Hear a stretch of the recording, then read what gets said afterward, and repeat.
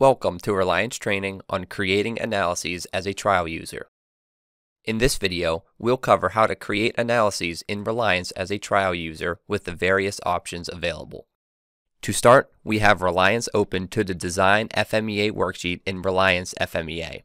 From here, there are two ways to create new files. Click the Analysis selector in the sidebar and click New Analysis, or click the Help drop-down, select Welcome to Relyence, and select Create New Analysis in the Welcome dialog. In this demo, we will select Create New Analysis in the Welcome dialog. Note that Relyence FMEA is selected in the Welcome dialog, so Relyence will show us Create options for Relyence FMEA.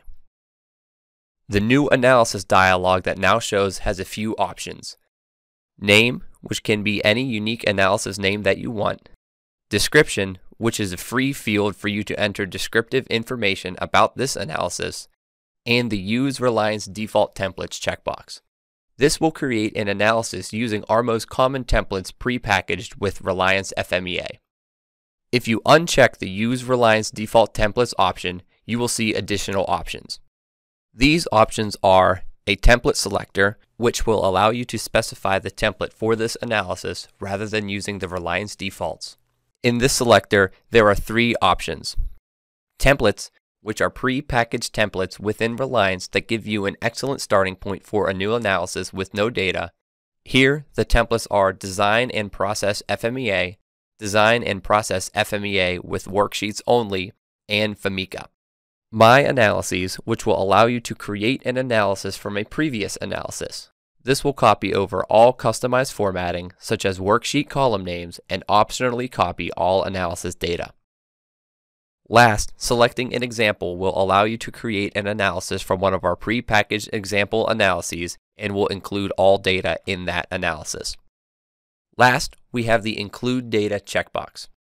If you are creating an analysis from a previous analysis, this checkbox will allow you to copy all of your data into the new analysis. Leaving this checkbox empty will copy all of your customized formatting, such as column names, but not copy any data.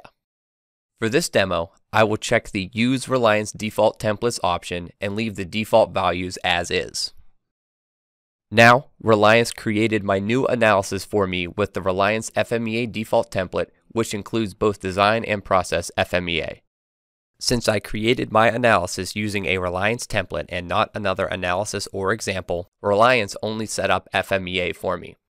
If I want to add another module to my analysis, such as Kappa, all I have to do is click Kappa in the sidebar.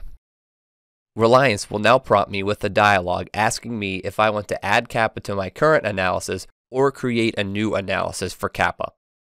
As you can see, I have the same template options in this dialog as I did when creating the file initially. To add Kappa, all I have to do is click Create and Relyence does the rest.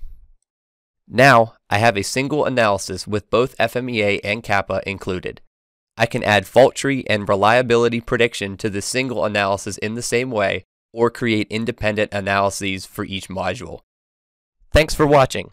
Please visit our website or contact us with any questions and to obtain pricing and purchasing information.